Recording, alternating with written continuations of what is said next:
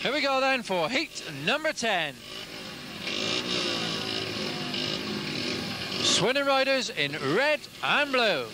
Crump and McConnell.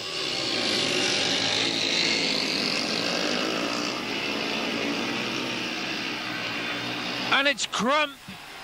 Crump in front. Crump in front. And Phil Collins' engine is blown. So it's Crump. And McConnell's come to second.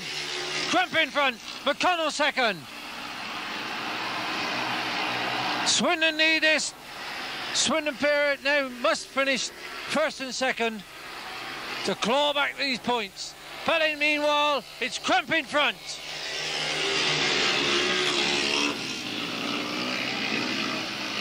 Crump's in front. Alan Grahame is now second.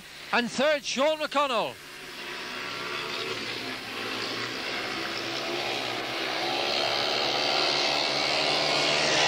Crump into the last lap.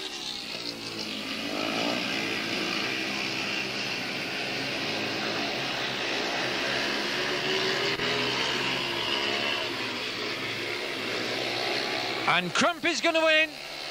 Crump first, Grahame second, and McConnell third with his exhaust pipe hanging on his back wheel.